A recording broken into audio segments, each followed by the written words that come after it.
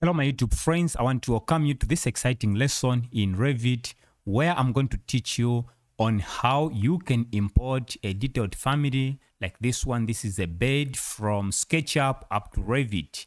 Now you may agree with me that most of the families in Revit are not as detailed as this one. So you do well to utilize some of the families or some of the the furniture in SketchUp and use them in Revit, as you can see from here.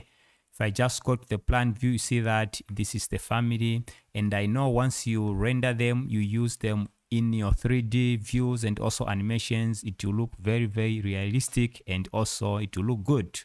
So let me also show you the same furniture. If I just go to SketchUp, you see that this is what we have, and this is what we are going to export to Revit. So I'll go back to Revit and this is what we have.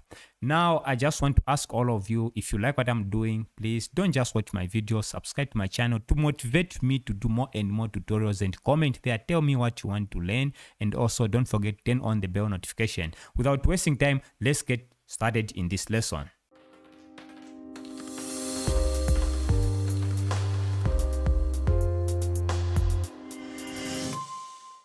So what I'm going to do first of all is to just close this one here because I want you to see on how to do it. I'll just click on no. All right, then I'll go to SketchUp. This is the bed that we want to, to export to Revit, and what you need to do is to install. Yeah, so let me tell you on what to install. You are going to install what we call the speckle manager for speckle, and this is simple to do. All you need to do is to just click on download. Once you download, you are going to install the speckle manager. Okay, as you can see, it will look something like this one, but make sure that you create your account. So this is a very small file. Just click on it, download it, and you can see this is speckle.systems. This is where you download it from. Once you download and install, and you either go to Revit or to Revit, or even before going to Revit, once you just click down there on the windows, you see that you have the manager for speckle here. Okay, before you even open any software. So make sure that you click on it, and this is what you open. From here, you see that I have installed two connectors. This is what we call connectors. There is Revit connector and SketchUp connector, and you can see that we have all these connectors that you can use to to exchange 3D model from one software to the other. So just click on the preferred softwares that you are using down. Just click on install there. Actually, I don't even need to download. Just click on it to install, and it will appear under the installed connectors. So this is what I did to install the two, as you can see from here. So I'll simply close it, and once you do it, once you go to to SketchUp, you just need to go to extensions, and sometimes depending on the version of SketchUp that you are using, it may appear in a different place. So for this one, for 2023, it will just appear there under speckle, and click on initialize, and this is what you are going to have. Now let me also go to Revit and show you the same thing. In Revit, again, I'll just open the project by clicking on new, click on browse. Let me just go back and pick the template that I want to use. I'll go to English, and I want to just use a default metric template, and click on open, and click on open. All right, so even here within Revit, we are going to have that connector because we installed the connector for Revit, and you see that speckle is right here. If I just click on Revit connector, you see that this is what I have. Now, you may not see anything if you haven't connected or exported anything, you haven't received anything or sent anything. You're not going to see all these options that we have here. These are my projects or my families that I was trying to, to move from one software to the other. So I'll start by going back to SketchUp, and I'll close this one. I was just showing you these connectors, how they will appear. So you can even see that, just ignore this one. This is what I was trying to export. So I'll simply close this one. Now, once you have your family or any furniture that you have to just make sure that you create a component. So you can see that this is a SketchUp component, everything in one component. And you can see that I have defined it as bed DS. Now, to differentiate, I'll just change this one to bed, maybe something like this. All right, this is my name. the abbreviation for my name. So I'll call it bed sinks, something like that. And simply enter from my keyboard. I think if I just, yeah, I think it's already saved. If I just click on it once again and click on that, you see we have it here. So this is a component and we have it here. So once you do that, now you just have to go to extensions, speckle, and make sure that you click on initialize speckle. You see that this is what we have. Now here we have streams and the mapper. You first of all have to go to the mapper here. And what I'll do here, I'll select, this component. And you see that once you pick on it, we are going to have so many other options here. You need to do that. If you don't select, you're not going to see them. So select there. And you see that we have component and also definition. I'm going to use the definition there. And once I select on it, the name I think is supposed to be entered here. Make sure that you enter that name manually here. So I'll call it bed sinks, something like that. Then you need to make sure that you check here and you are using direct shape and the category. These are the categories which are going to appear in Revit. Is it furniture? Is it, cable? Is it conduit? So maybe for this one, I'll just call it furniture. And of course, it's furniture. I'll just click there, select it. So it's bed sinks, furniture, direct shape, and it's under definition. Then I'll see if you want, you can even pick component, but I'll use this one. These other options, I'll leave them the way they are and simply click on apply. And if I just drag it here, it will tell you that mapping applied. And that is the name under furniture category, and that is the direct shape. Then you need to go back to the streams here. This is where now you create a stream. So what you are seeing here, all these are streams. So I'll just create a new stream by clicking there, and I'll give it the same name. I'll call it bed sinks, the same name. You can use a different name if you want, and simply click on create.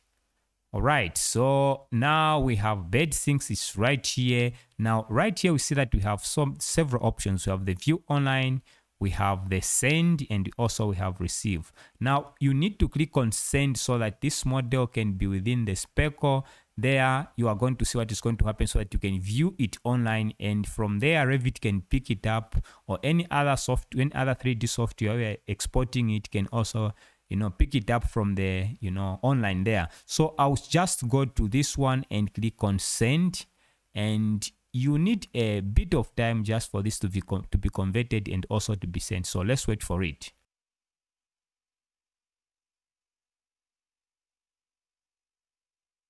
So as you can see from here, it has been sent. You see that, okay, everything has been sent as you can see from here. All right, so what you need to do now is to simply click on view online so that we can see it online by just clicking there. Let's see what we have. This is now speckle.xyz. This is where we are going to view this one. Now, once you click on that, just need to check here. You see that we have bed sinks, and you can see this is the one that we created.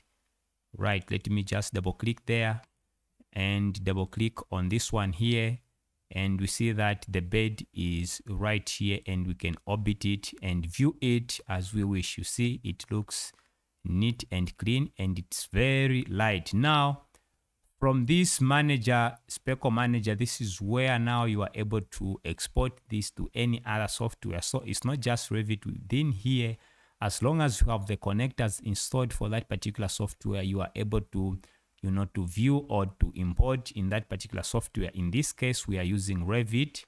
So this is done here, and what I need to do now is to go to Revit. Let me just open Revit and simply close this one. Let me go back to Revit once again.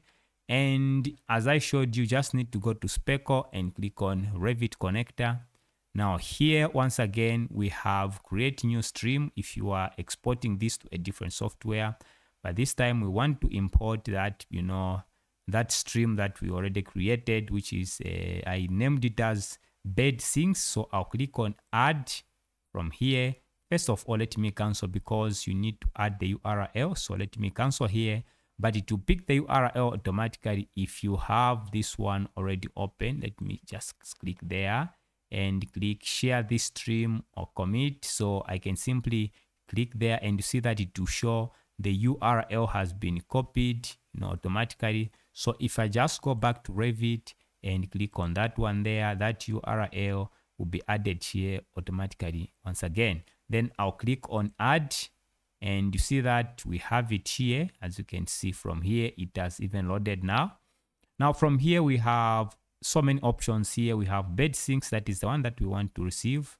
Okay, so since you want to receive, just click there.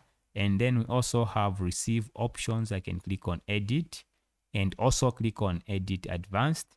Then from here, I'll just pick this option on maybe on never, because I want, the elements to be like native Revit elements. So if you want your object to appear as native Revit elements, just make sure that you pick on never. So I've picked that option, and I'll leave the other settings as they are. Then I'll click on save. Right, once I save, all I need to do is to click on receive, and you see that we are going to receive the bed right here within Revit. So I'll go down, but once it loads there, we are going to see the actual bed later on.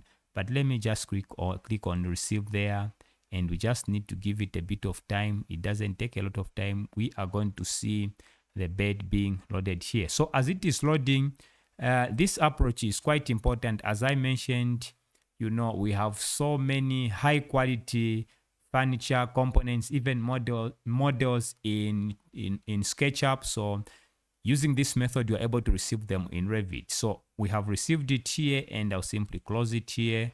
All right, let me go back to Revit, and if I zoom in here, you see that we have that bed, and in plan, you see that it looks neat and it looks okay. You can use this one within your projects. And if I just go to the 3D view, you see that we have it here. Let me just change this one to shaded, and you can see that this is our bed straight from, from SketchUp to Revit. Let me just put the center there and orbit it. You can see that we have the bed right here. So this is the method that you can use to import anything from SketchUp up to Revit. See you in some upcoming lessons.